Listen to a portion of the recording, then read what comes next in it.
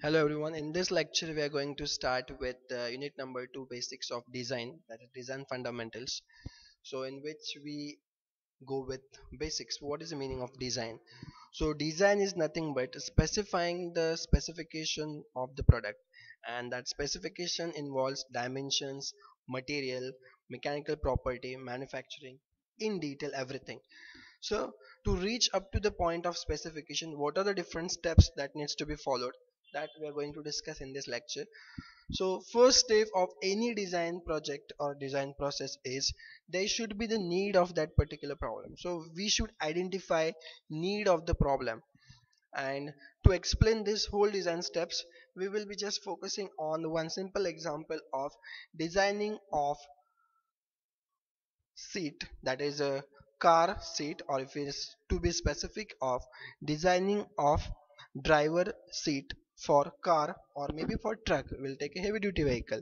So we'll, in the comparison of design of a seat, that is a chair, you can consider what are the different parameters needs to be considered from a basic fundamental. Instead of going with the technical example, we'll be dealing with simple example. So first, let us say I need to design a chair or the seat for a truck or a tractor driver seat. So in that, what factor I need to consider?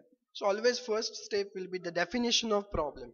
You should define the problem where exactly it is going to be applicable.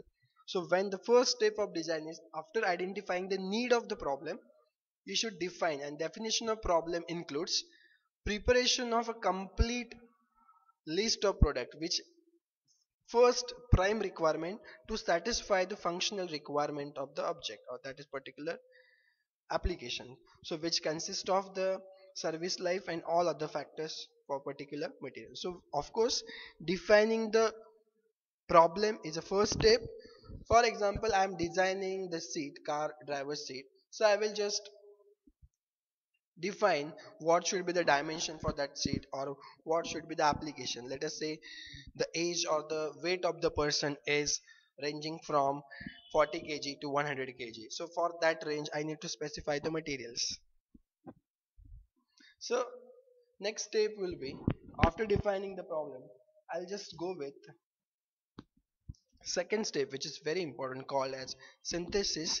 Synthesis is the process of selecting, creating a mechanism for machine and the shapes of mechanical element.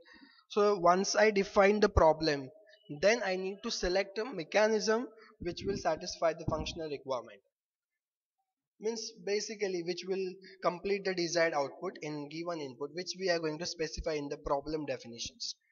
Means what I will do, if I need to design that particular seat, I will select the what should be the shape of that particular chair for a car driver seat. That is, I can say, the mechanism as synthesis. Next step will be analysis of forces. Once I know the problem is specified, I know which type of mechanism I'm selecting, then I need to analyze which kind of forces acts on that part. Means if the person sitting on a chair is 100 kg and it is subjected to static load or dynamic load. So by considering all other factors, this steps is very important, called as analysis of forces, where actual every element or every part of that machine or machine elements are analyzed with the different types of forces and how it reacts to that forces. So as example, there are enormous forces may act: centrifugal force, frictional force, static force, like this. So that depends on application. The next step will be selection of material. Once I know, once I done with the analysis of particular mechanism, then I need to know which material I can select for particular mechanism and for particular forces. So selection of material is a very crucial and very important step, where I need to consider this four factor as important one: availability, cost of the material, mechanical property, and manufacturing considerations.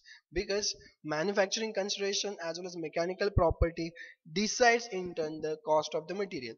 So while selecting the material in the design, we need to consider this four factor as prime importance. Next step will be determination of mode of failure. Once I know the material analysis of forces, if I done with it, then I should know how that component, how that chair will fail, at what condition. So that I need to design in the design steps. So there are different types of failure may occur, which as elastic deflection, maybe by fracture. So you may surprise, but in design step we also decide or we define at what condition that chair or that particular component will fail. So the determination of mode of failure, we need to take consideration this factor after selecting the material. Then once you know the material, then we go with factor of safety.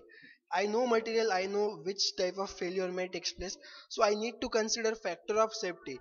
That means actual load which acts on the component and the design load. For example, the chair is we designed for 200 Newton force or 200 kg force, then actual load may be less than this, which we consider as safety. That is, component won't fail in operating condition. That is called as factor of safety. Next, next step will be finding out the dimensions. Once you know mode of failure, materials, then the last, almost the last phase of the design will be finding out the dimension. So by considering the tensile strength, deflection, failure criteria, we find out the dimension of material. So we need to consider many factor in the design step, like this as mentioned: deflection, permissible allowable ranges of stresses. We select the dimension and accordingly we go with last step of the design, which is preparation of a drawing. That means once I know the, I have done with the finalizing the dimensions of that particular chair or any machine component, then that final drawing is made, which consists of manufacturing process, materials, detailed dimensioning, that means front view, top view of that particular machine component, as well as assembly and the detailed parts.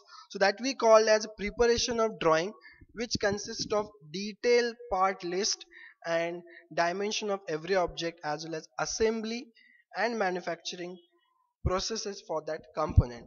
So this is the sequence of design steps. Once you are done with the dimensions and the design drawing, finally we submit that report including drawing, manufacturing process, materials at the last, and that is technically called as preparation of design report. Of course that consists of all the steps which we followed for the previous all 9 steps. So in short, design of that particular chair, car, driver seat, it includes defining the problem till the last, up till the drawing of every element, which is like complete design of car seat.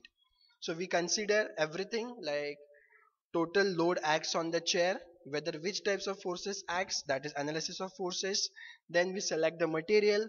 Material may be in a steel range like a medium carbon steel or low carbon steel. We consider the cost of that particular application. Then we find out its actual dimension, failure criteria, and the last, once we are done with analysis, synthesis, the last we find out dimension, and then we draw on this paper to identify or to assemble the component. So drawing is the last step, and then we prepare the design report. I hope this is a very simple and basic topic on the design as a basic fundamental. Hope you understood.